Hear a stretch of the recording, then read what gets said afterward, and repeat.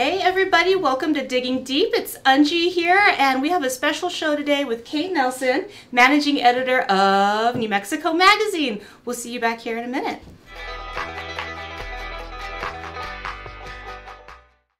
You know, I used to be the host of In Focus on Channel 5. No way, were you really? Oh, so this is like no big deal to you. Except, you know, hopefully I don't get the hate mail about my hair and my face. Oh my gosh. What was that stupid thing you were wearing? And people are ridiculous. Yeah, they are. Well, hey everybody, this is Angie, and I'm here with Kate Nelson. She's managing editor of New Mexico Magazine. And this is our Wednesday Digging Deep show. This is a show where we get to talk to different people in the community about different topics, different things involving our culture, just to get a bigger sense of where New Mexico is in the world, who we are, and just so much unique content that we produce into the world. Content is such a new, like we were living on a Facebook ad or something, but it's kind of that away a little bit. But let me go ahead and let you introduce yourself. And tell we have people watching from all over the world. Well, hello everyone all over the world. It's exciting. I have been at New Mexico Magazine since 2016 as the managing editor, so I do a lot of writing. I get to recruit terrific writers and photographers and work with them, and I get paid to travel around the state and talk to interesting people about fascinating things, and then conjure it all into features that I hope connect with people on emotional levels. Before that, I was at the New Mexico History Museum for a number of years, doing PR and marketing for them, but also just getting to indulge my passion for finding out about New Mexico history. They've got the Palace Photo Archives there, the largest photo archives in the state. There's the Palace Press with all the old printing equipment. And oh, it's such a cool. Oh, yeah. If you haven't been there, it's a wonderful place to visit. It's open whenever the museum is open out in the Palace Courtyard In Santa Fe. And before that, I spent many, many years as a newspaper journalist at the Albuquerque Tribune, and before that at the Kansas City Star, doing hard-nosed, hard news reporting, and while covering politics for New Mexico, I didn't really feel so much a passion for political maneuverings and all of that, but for the human stories that lie within every state budget, within every debate about whether we're going to allow women to breastfeed in public or not. Right. And so getting to approach politics from a human level like that made it interesting to me and helped readers connect to I'm sure. public issues that they need to be involved with. Yes. Oh. So all of that built into now getting to run around the state and do fun stories. Not a bad way to make a living, is it, Kate? It's not. I mean, it's still hard. Like, how easy is writing? Not easy. Not easy. And like a lot of journalists, I am what I like to call an extroverted introvert. Yeah. So even like calling someone up to interview them is like this act of bravery. You're already answering all my questions, but I'm like, how do you get past the like, don't look at me? And yet I'm here like talking in front of all week long, and yet making a phone call to someone I have to psych myself up for. It's amazing, and I find now that it's my job to be talking to someone in this little town that I'm visiting. Makes it a whole lot easier. Before, if I was just out on a road trip, enjoying myself, I wouldn't have the conversation. That is so true. And the experience is far less. It's just less. Because everyone knows New Mexico Magazine, so you're like, hey, talk to me. And I love that we're both color coordinated. I think this is the preferred color of writers around the world. And I should let everyone know that this is a biased interview because I love Kate. You guys know me here from T.Skies, of course, but I do some freelance writing and photographing for New Mexico Magazine. Kate sends me all sorts of fun stories. Do you want to talk about this issue? This is the one that's out right now. Let's go to camera 3 again. This is our November issue, and the main feature in it is dedicated to the making traditions here in New Mexico, which are hallowed. If you go all the way back to the first basketry that ancestral Puebloans and Mimbres people were making, up through the blacksmithing and silver making traditions as the Spanish moved in, and those were adopted, the pottery traditions, saddle making, and so we sent a handful of writers out around the state to find some of these very skilled craftspeople who'd achieved the top of their ranks, and then also found some up-and-comers, like on this page, Clarissa Petty. This is a page about woodworkers and woodworking, Spanish colonial. There's all kinds of traditions and bultos and whatnot. She's a luthier. She works at UNM and makes violins and cellos. What? Yes! And trains other people to make them as well. That is so interesting. There's actually a really huge luthier tradition here in New Mexico. We've kind of like got our own Americana thing happening in New Mexico, but it has this Spanish and native twist going on with it.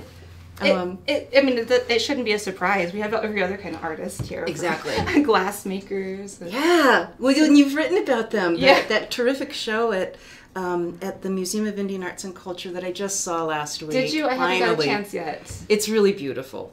So let me jump into some of my questions here for you. You've already kind of touched on a few of them, but blabbering out. I told you I would blab. Okay. No, it's good. We're just having a conversation. Dana says she loves her subscription to New Mexico Magazine. Thank you. Yeah, Philander was just in this one. He was going to come on our show. That's right. Yes. Oh, Philander, thank you so much for participating in that. Your work is beautiful. Yeah, if you're watching Philander, we still want you to come on this show. So I was wondering if you could just sort of talk about, for everyone people from New Mexico that are watching, but also for other places, what the real mission is of New Mexico Magazine. Yeah, it's changed over the years. This is the oldest state-owned magazine in the nation. How is it? We're on in July 2023, we will be 100 years old. Oh, wow. I didn't know that. Yeah.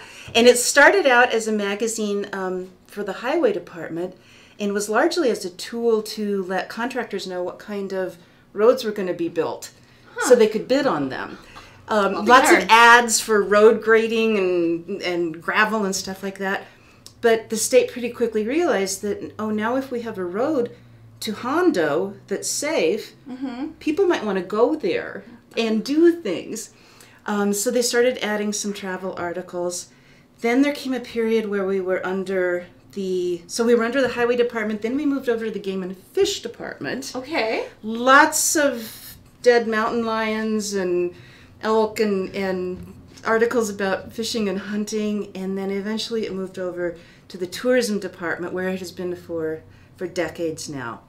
So we're an arm of the tourism department, but we have a little bit of independence from them as well because we're journalists. The main mission of the magazine is to encourage people, whether they live here or want to visit here, to get out and experience the state and have a good time. The deeper mission that I feel is to help explain New Mexico so that people appreciate that there are centuries of stories here of people, different cultures coming together, often clashing, often cooperating, and the things that have grown out of that you see today. If you go to a Pueblo, or if you go to the Navajo Nation or the Apache land, things you're seeing have been happening there 100, 200, 300, 400, 500 years. And that's a tradition that, growing up in Kansas, we were a relatively young state. Until recent times, the native people in Kansas were pretty much ignored. And God bless their congresswoman now, who's bringing it all out forward. In addition, I'm a first generation American. I'm the first American in my family tree. And one of the things that made me fall in love with New Mexico enough to move here is the rootedness that people have. Yes. Something I never experienced in my life before. And so that bowl of pozole that some abuela might hand you on a Christmas Eve day is just laced with meaning. Yes. With emotion, with pride, maybe with sorrow. And I want the person who reads this magazine and decides to have an experience, to go there with that sense that this is something bigger than watching some native people dance, eating the fry bread, posting something to Facebook. Right.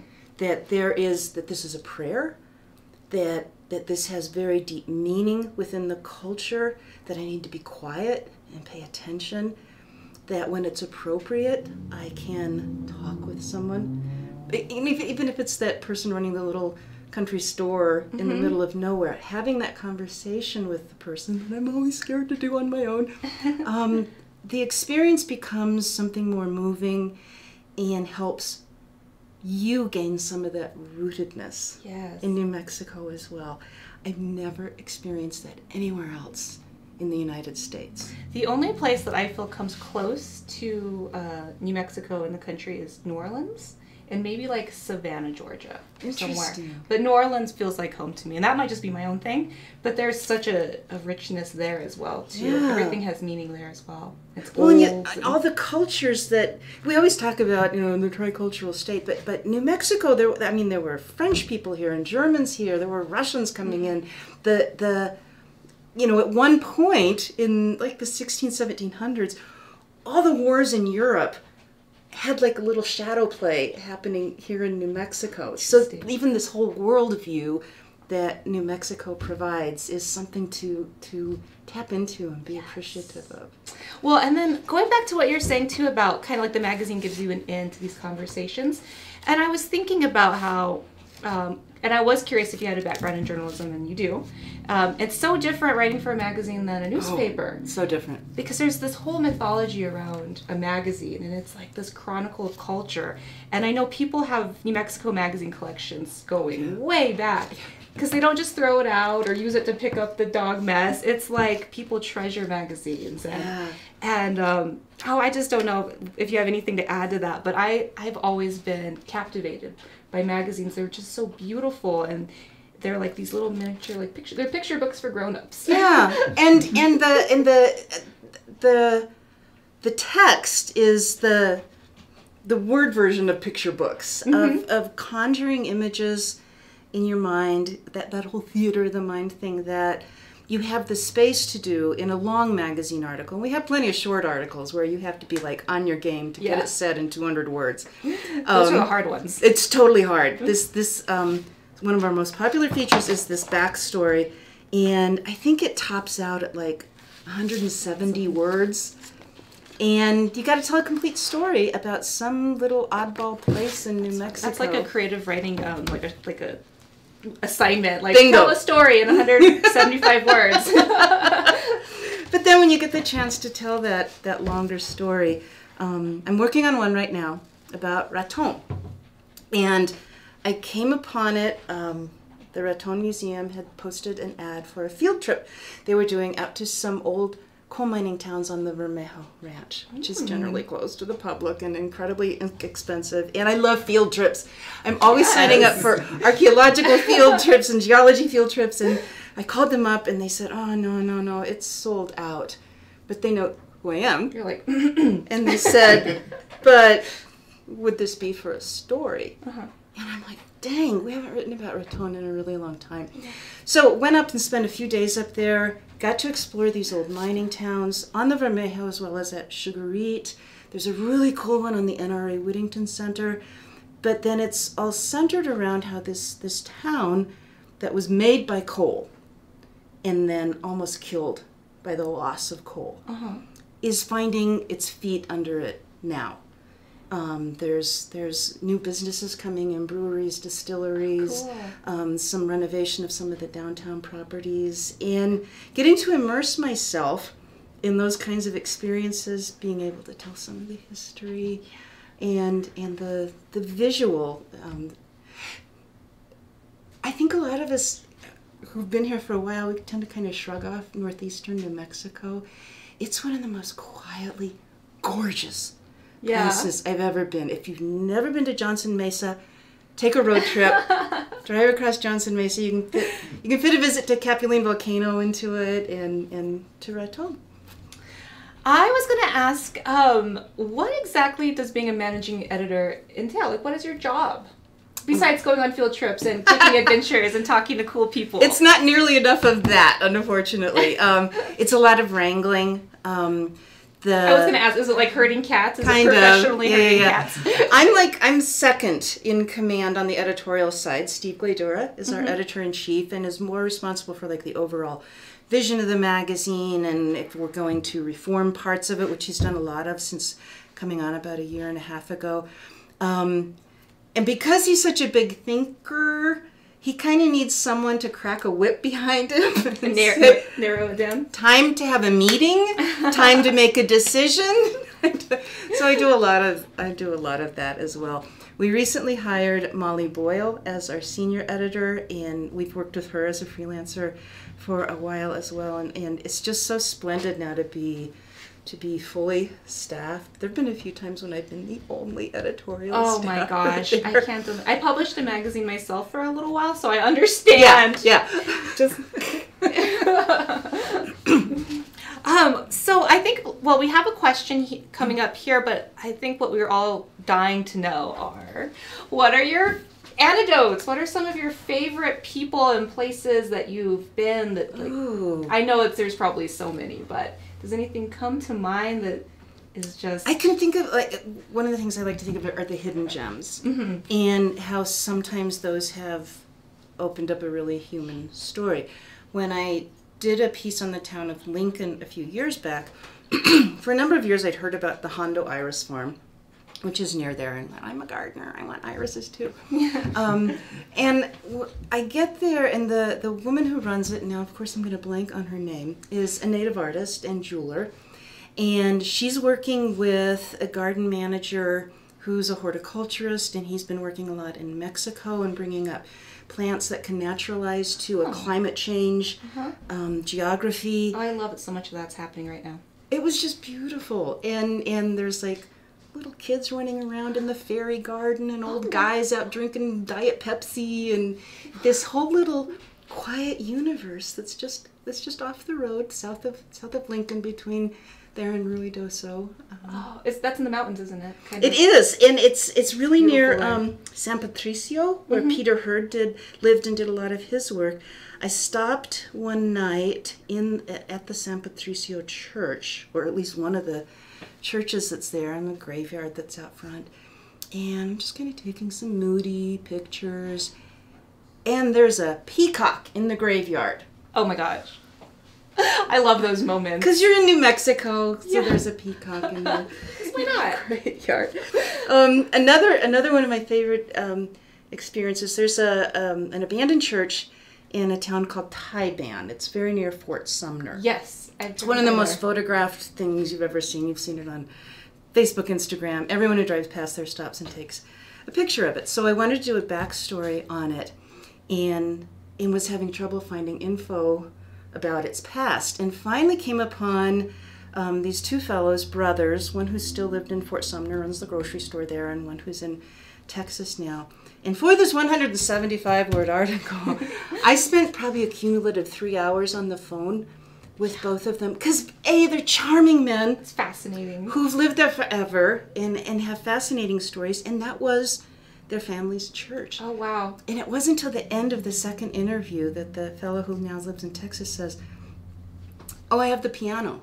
And it turns out that a lot of the ghost hunters and whatnot who go out and photograph these types of places, they'd all been wondering, what happened to the piano? Oh. I found it. Good find, Kate. That is so cool. It was really fun. I know for me, and this is part of so this is like a layered question, I guess. I fall in love with every topic. Like, I can't write about something if I'm not in some way in love with the subject or the person.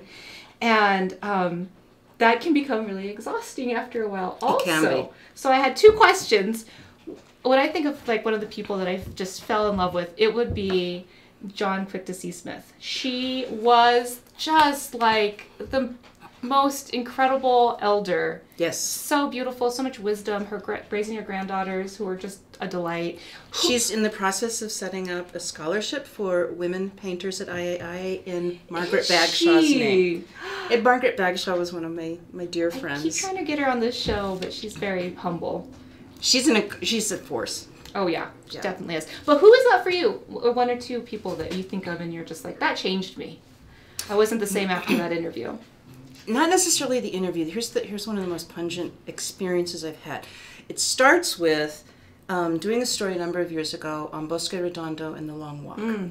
And they were just in the process at that point of starting to change up their exhibits, which they have recently done, so that they're told from the voices of the Navajo and Mescalero, people who were imprisoned there. One of the biggest scars on the American story is that experience at the Bosque Redondo Memorial.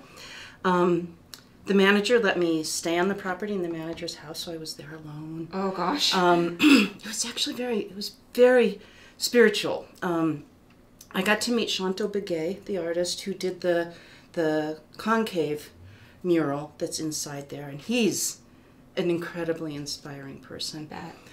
But having to immerse myself in the various parts of the tragedy, horrible things happened to human beings who were there, and yet they survived. But that scarred me for a while. It took a while to shake that off. So just a couple of weeks ago, this was back in 2016, 2017, I think. A couple of weeks ago, I was down in Old Town and was walking past the artisans who sell there, and I see some art that looks Navajo, and the gentleman is sitting there, and we start talking, and he starts revealing this whole story of his family's ties to the Long Walk without me bidding any of them. He's just bringing it up, but because I know about it and because I'm sensitive to it, I'm not shrugging him off. I'm not walking away. I end up sitting down and listening and absorbing. He's crying at one point, and it's this, you could call it a minor moment, but to me that was a magical experience of connecting into someone's heart on a street in Old Town. Yeah. Because I had some of that deeper knowledge that I hope all readers walk away from the magazine with. That is something that I treasure about being a writer, is you learn a little bit about so many different things. And you can have so many interesting conversations with so many different people. Yeah. This little guy came into my studio just yesterday, an elder, and he's learning how to play bolero music. And I'm like, you come back tomorrow with your guitar, and he's really shy, and he actually has a stutter, but and it's like hampered him his whole life. But when he sings, it goes away, and so, but he doesn't know how to use the internet, and he can't find like a book of Spanish bolero songs. So I'm like, I'm gonna help you, Mr. Olguin. Did he walk into the right building? He did. I was like, and he's like, nobody cares about this music. I don't know why I'm doing. I'm like, no, you're not hanging out with the right people, Mr. Olguin. Come back. So today he came back with his guitar and he played for me and the baby. And he just tells me about himself. And he learned how to play guitar from his grandparents. Let's introduce him to Lon Pignon. I have so many people that I'm like, I'm going to start a band for you for my enjoyment. Yes. So it's just, I love those moments. And I think as a writer and then somebody that does journalism, you're always looking for them too. Your mind starts. So many of us, I mean, we have the mask that before COVID, we had masks, and we still put them on where we're just kind of operating within the world and not cracking open for everyone. Because that's a very vulnerable thing to do, and like, I don't trust you or whatever. And when you make that connection, so many beautiful things can happen. Absolutely. Okay, so Dana has a question for you. It says, how do you go about the selection process for topics or subjects to be covered in each issue? We have lots of brainstorming sessions. We also are accepting pitches from writers and photographers, as well as people who aren't writers and photographers, but just have a neat idea that they think we ought to do. Yeah. And we put a lot of thought into, with each issue, are we making a good geographic representation of the state, which is hard to do because it's a big state. So at least efforts at it. Are we showing a demographic reach so that, I mean, this is an incredible cover that oh my gosh, both an African American and a Native woman. So we want that ethnic diversity. Do we have an age diversity? And is it a compelling story? Because it's not a newspaper, there are topics that people will suggest to us that are great story ideas, but they're not right for this magazine. Sometimes it's because it's an active political issue, and we are a state-owned magazine, and our mission is to encourage travel. So there's only so far we can go down that pathway. In another instance, it might be, a new hair salon opened up in my town. And I'm kind of like, well, what's different about that than every other hair salon? And will it be there the 3 months later when we finally get this off the press and into mailboxes? So a lot of that kind of decision making goes on. More than anything, is there a human story? And is there something in that that's going to inspire the reader to get out of their house and have an experience? Adventures. Yes, have adventures. Tachi and I love adventures. I so want to meet your daughter. Oh, we can't. We'll talk about that later. Okay. Let's see here. Oh, what part of the magazine do you read first when it comes out? Not one of our 50 is missing. I can't tell you how many people tell me, I love the magazine. I read one of our 50 is missing. It's to me, it's like the joke is over. But let's go to camera. I have to write it every month, so I do. The people. This is where you don't go first. That's where I don't go first. I misheard you. Never mind. Other people seem to love it a lot. By the time it comes out, I've so memorized every section that what I give myself the gift of is reading it cover to back. Oh, cool. Yeah. Okay. I was just curious if there was like, I don't know. And then, this is a good one. What, if you say so yourself. I'm curious how social media like this has changed the face of publishing in your experience. Very much so. We have... For better or for worse? Both. Yeah. It's a new way of reaching readers. So we have a very active Facebook page, Instagram, and Twitter.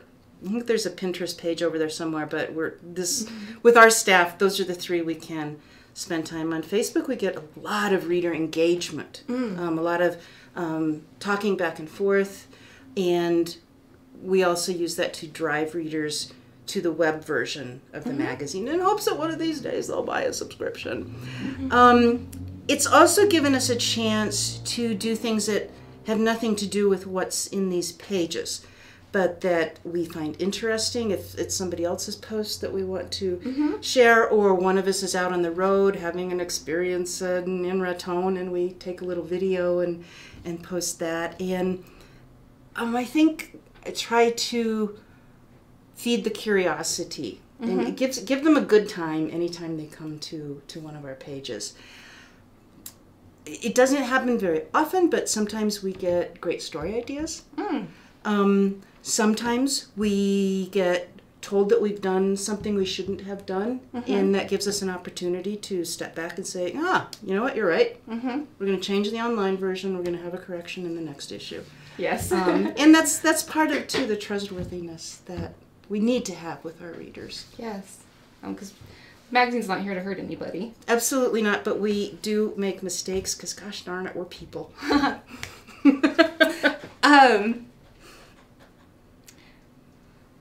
had a question that was going to fuel into.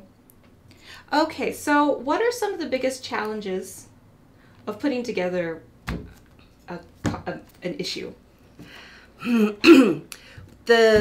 Despite the fact that we are a part of the state tourism department, we have to make our own money through sales of the magazine, whether it's newsstands or subscriptions, and largely through ad sales.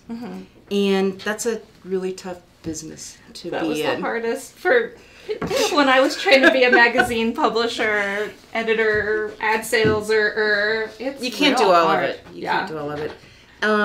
It got especially hard in March of 2020 when everything shut down. Oh, yes, I bet. So not as many ads were being sold, and we're trying to produce a travel magazine at a time when you can't travel.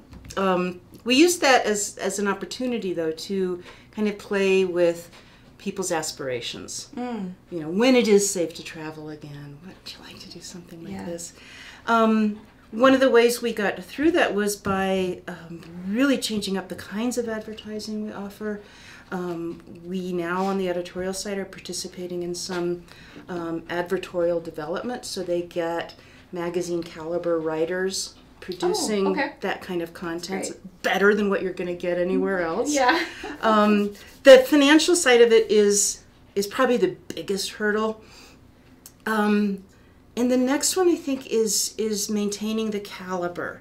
All of us need editing. Every story I turn in gets changed through the process, but we also always want to be bringing on new writers, especially writers of different communities, whether it's ethnicity or BIPOC or all the adjectives you can put onto it. We want as many voices as possible because we want people telling their own stories, and we want people who are in communities that I'm not in finding stories within those communities that I don't see. That's one thing that I really appreciate about this magazine, and I'm so proud to be a part of, is that you are allowing communities to tell their own stories. And that's so needed. It's so about time. And that also kind of goes into Amy's question, or Ame.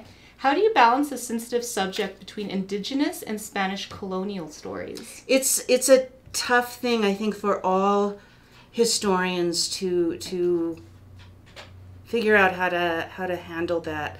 I think there has to almost always be a recognition that damages were made, concessions were made, that and it could have been both sides depending on what particular skirmish or war you're talking about. What I always come back to is, but those communities are still here. May have been at each other's necks and doing horrific things 200, 300 years ago. But they have maintained parts of their tradition, have melded one another's traditions into themselves, and that's something to be respected. I was saying earlier that I've never seen roots like that anywhere else. And history is not for the faint of heart. There's a certain amount of brutal honesty that you have to have, but dwelling on it isn't the job of this magazine. So it might get mentioned, it might be alluded to, but it has to be. It has to be. We're just in different times now of being more transparent and more honest. And I think part of that also is that you are allowing people to tell their own stories too. So it's not like an outsider is coming in and trying to like paint this history. There are Chicano writers, there's Native American writers, there's me who's both. So to that note, we are always looking and always welcoming new writers. When I was talking about the maintaining the caliber of it, in bringing new voices in, they didn't have 20 years at a daily newspaper, working with terrific editors and training up. And so some of that means doing some nurturing and helping and guiding people up to a level where they can be participants in this. And that's an important part of our job. If you're listening, or if you know someone out there, we're always looking for new voices. I don't think we have any Asians writing for us. We certainly don't have enough Black writers and Black photographers, and always Native people and Chicano people are welcome at our doorway. So how do people get in touch with you? They would send an email to editor@nmmagazine.com. That's easy. Yeah. Putting it right there in the comments. And then, do you have an electronic subscription, asks Kathy. We do. There's a digital version of the magazine that I believe still comes free to everyone who subscribes to the print magazine. And you're catching me out here. I'm not sure if it's possible to subscribe just to the digital version, but if you go to newmexicomagazine.org, that's our brand new website. It has lots of new bells and whistles. newmexicomagazine.org. There's a subscribe button up in the top right corner, and I think it'll take you to a page that explains the options. Honestly, there's nothing like holding a magazine. And that was what I was going to ask you, and then I spaced out. I know a few years ago, everyone thought it was the death of print, and all of us who love holding books and love smelling magazines, newspapers, and having them scattered everywhere, were devastated. But I feel like that hype sort of died down, and people are back enjoying tangible things again. I think they are, and you could compare it to, wow, people are buying vinyl record albums again. Right. Some of this stuff that we thought technology would chase away, there's a tangible and a quality experience. Exactly. And I encourage everyone, the online is great, but this has a lot of photos, my photos, that aren't online. And it's just, there's just something, going back to the whole mythology of the magazine, seeing your name in print, or seeing your portrait in print, or seeing your friend or your community represented in print, I don't know, it never gets old to me. Right. And online it seems ephemeral, but when it's on a piece of paper, it's just like magic. Let me offer you all a special deal, okay? If you hit that subscribe button, you'll see a promo code when you start signing up for the subscription. In the promo code, write one word, can be all cap, can be lowercase, doesn't matter. Radio sub. RADIOSUB. It's a special deal we offer usually when I'm appearing on a radio show, but this counts. And it will knock it'll knock $10 off the subscription price, from $25 to $15. For a year's worth nothing of fabulousness arriving in your mailbox. And it is fabulous too. This magazine is beautiful. You guys do an amazing job. My daughter, my 1-year-old, also loves magazines, but she loves to do this to them. Mm-hmm. And of all the pages she tore out, it was the one that I was responsible for. So I'll have to get another copy. But I mean, it's a beautiful magazine. And I think, is there anything else that you wanted to mention while you have the platform? I think the only thing I would want to close with is that I have a sincere love for New Mexico. I wish I had been born here. I wish I had 6 generations going back, but I'm doing the next best thing by exploring every corner of the state I can, and exploring its history, what happened here before, and what it means to the people who live here today. That's beautiful. And sometimes it takes a fresh pair of eyes to appreciate what, if you grow up with, maybe you just take for granted. Absolutely. And the state has so much. I've been here 32 years, and I'm still being astonished by things I discover. Where I grew up, there's dirt roads I've never been down. Right? And I'm like, when do I have time to go down that dirt road? I want to see where it goes, you know? So I think if you have an adventuresome heart, New Mexico is the place for you, for sure. And the best roads on earth are dirt. Well, depends on the time of year. I grew up at the end of the dirt road that caliche time. Yeah. Oh my gosh. Well, thank you so much for making time for us today. We appreciate you so very much. I'm honored to be here, and thank you, all of you, for tuning into this. Thanks for watching, everybody. If you have any ideas of somebody you know in the community that would make a good story, either for New Mexico Magazine or for this Digging Deep show, let us know. Reach out to us. You can always email us here at hello@T.Skies.com as well. So I hope everybody has a beautiful evening. Go out and give someone some compliments, spread some love, listen to someone's story. Be quiet and just listen. This world would be a better place if we gave more compliments. Yes, it really turns someone's day around. Yeah. All right, everybody, you have a beautiful night.